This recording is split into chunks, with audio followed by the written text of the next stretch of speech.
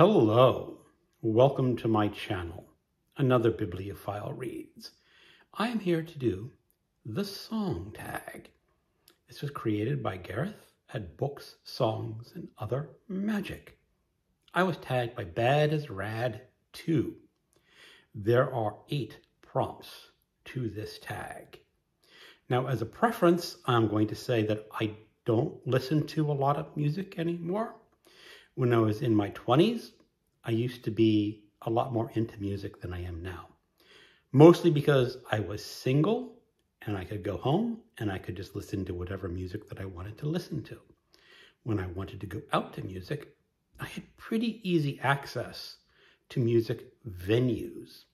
But once I got married, playing music in the house with your spouse doesn't always work. And as we moved further and further out into the distant suburbs, music venues became less accessible. I was less willing to drive an hour, hour and a half to go see some music. So it sort of dropped off. I also discovered audiobooks. And when I had a little time to listen, I'd more often turn on an audiobook than put in a CD of music. But anyway, let me get on with the prompts. Prompt number 1. Name a song that always makes you happy. Now, let me again answer this, that this is all about songs, and not all music are songs. If you open your iTunes, every track is listed as a song, even if it is not a song. So I'm going to interpret these questions of songs as a track that you'd find on your iTunes. So anyway, name a song that always makes you happy. Mozart almost always makes me happy. There are some exceptions to that, but he's a very cheerful composer for the most part. I can throw out things like the Piano Concerto No. 6. Vivaldi is often a very cheerful and happy composer. I'm going to throw out the Four Seasons Spring as a piece of very happy music. But really, there is only one answer to this question, and that is Beethoven's Ode to Joy, which ends his Ninth Symphony. It is the most happy music ever written. And I'm going to link some videos to all these pieces of music. The one for the Ode to Joy is not technically the best played or the best version, but it is very illustrative of the joy of Beethoven's music. It is a flash mob scene. A flash mob is when just musicians gather in public and just start playing the music. And so it very well shows how joyful Beethoven's Ode to Joy is. Prompt number 2. Name a song that's a great fit for when you are in a pensive mood. I discovered this piece of music when I was visiting a labyrinth. I believe it was set up in a church, non-denominational, but a labyrinth is a walking path where you walk around and around towards the center, and you're supposed to walk very slow and think very heavily and meditate. And they were playing this piece of music in the background.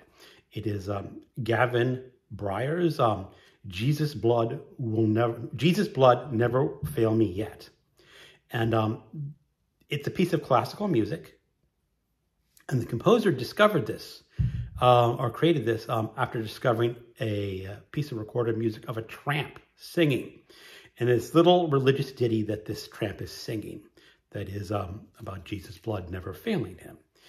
And what he did is he took that piece of music and put it on a continuous loop. So when you first start hearing this piece of music, it's almost inaudible. You can hear the tramp just barely singing. And then the composer brings up the volume in the next loop, and again in the next loop. And you can hear just the tramp singing. And then he brings in a violin. And then after the next loop, he brings in a second violin. And it progresses in that matter. And you have a couple of different movements with the different couple of different types of instruments. The first one is all strings, and then he adds other instruments. And at the very end, he brings in the singer Tom Waits to sort of sing a duet with this tramp on a loop. And Tom Waits has a very distinctive, powerful voice. And then he starts tapering back on the tramp, bringing down the volume. And at the very end, you just hear Tom Waits singing this religious ditty, and it sounds like he's moving away from you. And it is just incredibly powerful. And a lot of people are going to hate this music because it's just something you have to sit down to and listen deliberately. You just don't put it on the background. Or you can walk the maze like I did, or the labyrinth. That also worked. But it brings your thoughts in. And the way to listen to it is sit down, put on your headphones, and just listen. And a lot of people, as I said, are probably really not going to like this piece of music because it's just very different. Prompt number 3. Name a song that changed your taste in music.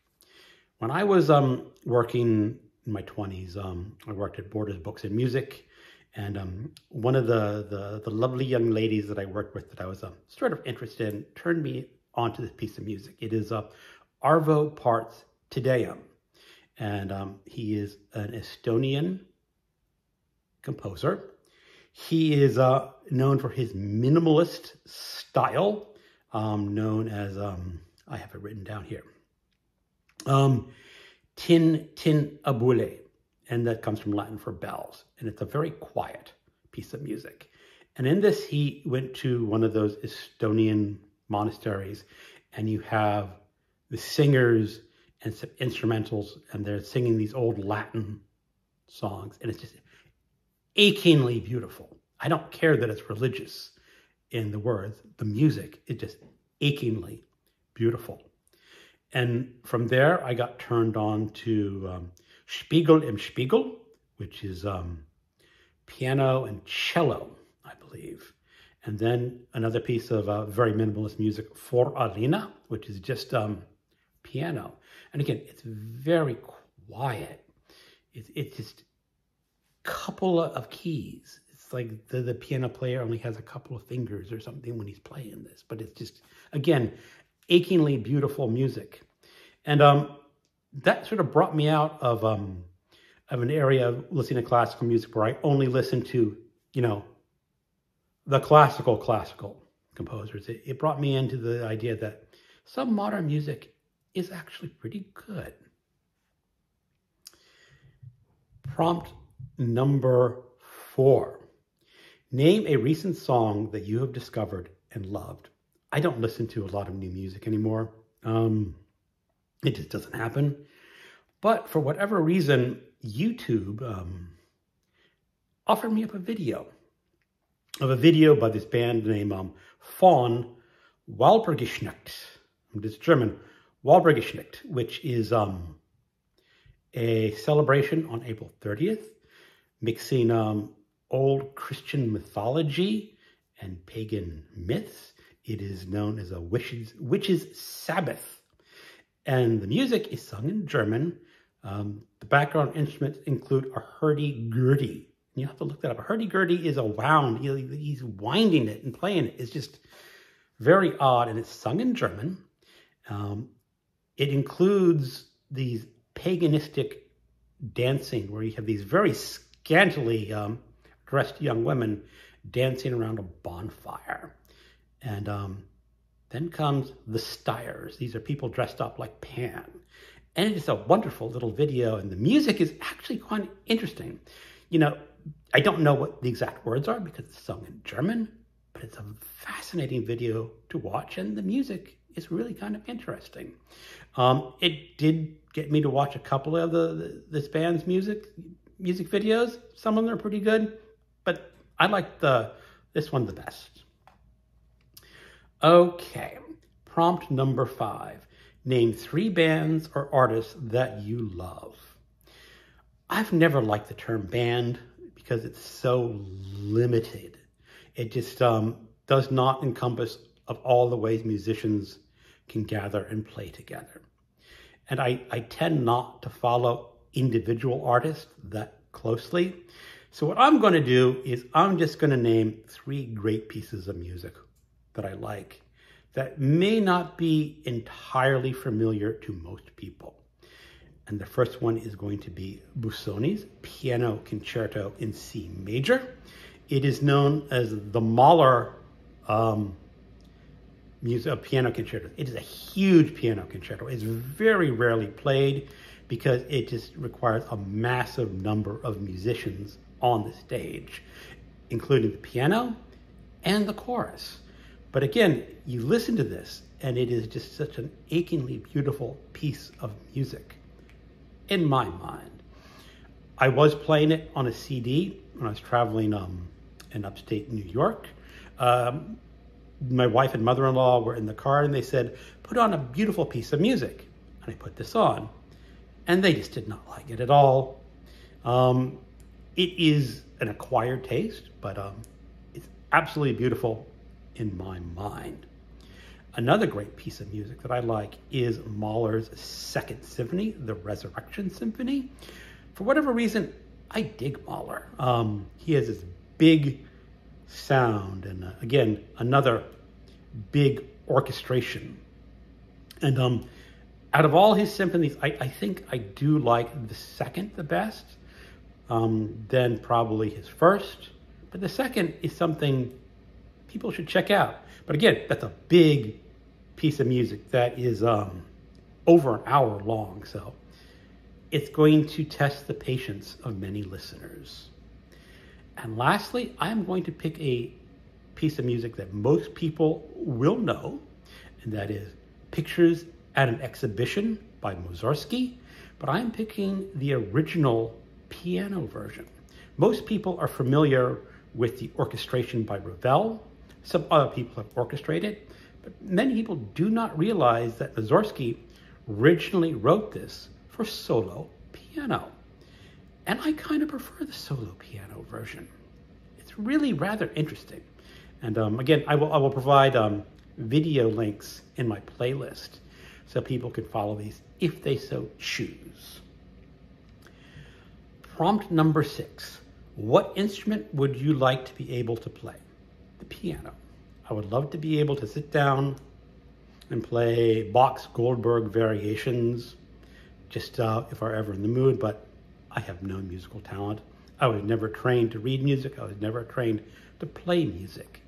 When I was growing up, I had an older brother and an older sister. Both of them had piano lessons, and both of them failed miserably at learning piano.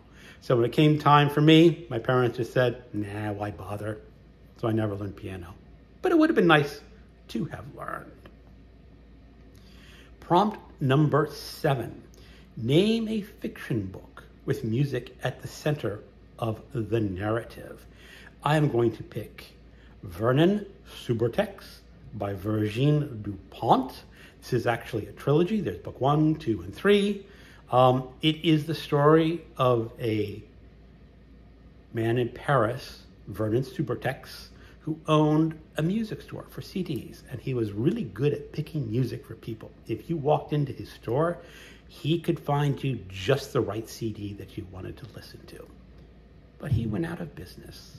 He ran out of money, and he became a homeless man wandering the streets of Paris, and became sort of a cult-like figure.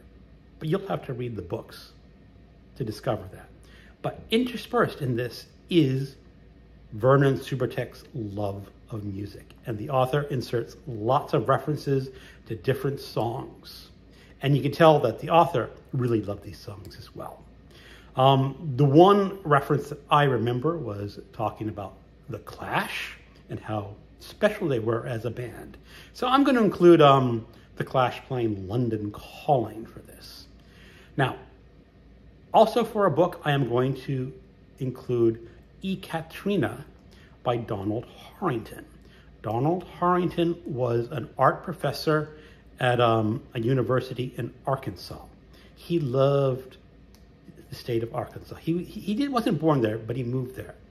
And this book was originally in 1991. It talks about an Arkansas that's no longer around. This was the Arkansas that elected Bill Clinton as governor. So we know that Arkansas is never around. He also talks a lot about the history of Arkansas. But in Ekaterina, he has a passage describing Tchaikovsky's Piano Concerto No. 1 and just how exquisitely beautiful that piece of music is. And it went on for a whole page or so. But then when you read about the author, Donald Harrington was almost completely deaf. He had 10% hearing in one ear, yet he could describe this music, and you could just hear the beauty of the music in his words. So that is some piece of music that I just want to throw out there as well. So prompt number 8, tag some people. Well, I like mostly classical music, as you can see. So I'm going to tag another booktuber who I also think likes some classical music, and that is Elisabeth at Bookins and Books. Don't feel obliged to do this if you don't want to. And that is the end. Thank you for watching, and keep on reading.